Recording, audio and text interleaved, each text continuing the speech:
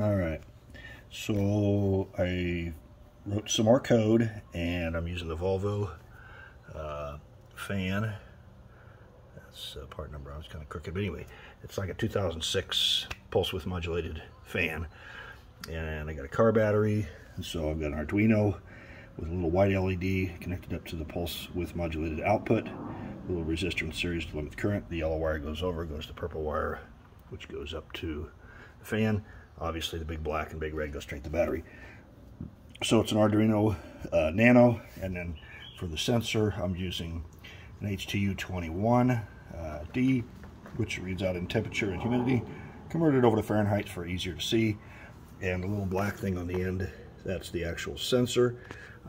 So because I can change the humidity much faster than I can change the temperature on there with holding it in between my fingers, I'm using the humidity calculation.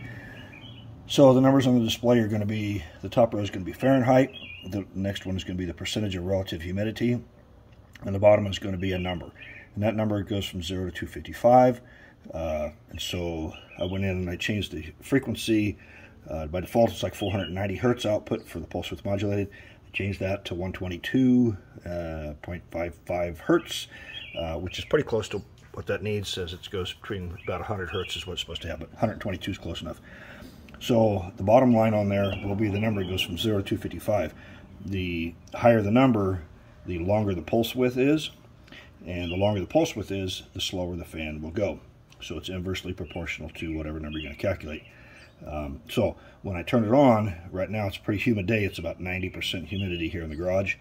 And when I turn it on, the fan's going to be turning very, very slow. So what I'll do is I'll squeeze the sensor, heat it up, and what will happen is the humidity will go up to about 95%. And when I let go of it, the heat will basically make the humidity vaporize on the sensor. The pulse width will go narrow, and the fan will speed up. So I just have a little toggle switch here for power. So I'll turn this dude on. A little bit of a 2-second delay. So there's my temperature, there's my humidity, and the pulse width, there's 0 to 255. So right now it's about 70 degrees. So let me squeeze this, bring this over into the view. So let me squeeze this. So 255 is off.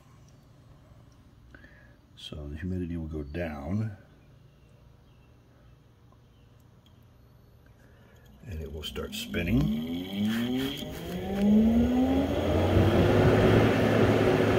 86%. So the 215 out of 255 is a pretty narrow pulse width until it's going slow. So the next thing I'll do is I'll let go of this sensor, and after heating it up, so the humidity will vaporize and go off of the sensor, lowering the humidity, and the fan speed will speed up.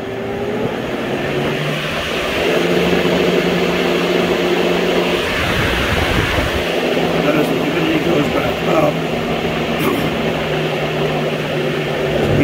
back up, you can hear the fan speed is slowing down.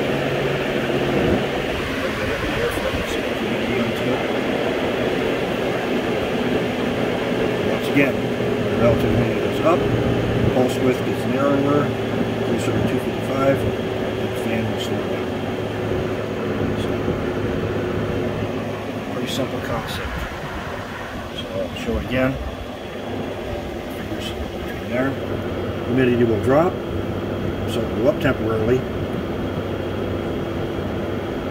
It'll drop a little bit. Heat the sensor up to about 85, 87 degrees. Humidity is still high. When I take my finger off, the humidity will drop. The pulse width will get narrower, and the fan will speed up. You can hear that.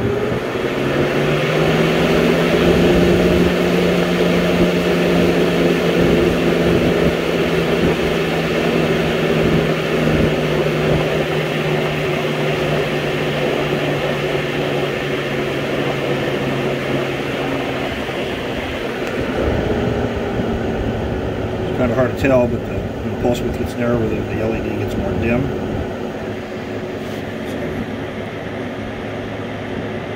So you'll see when the humidity drops how dim the light gets.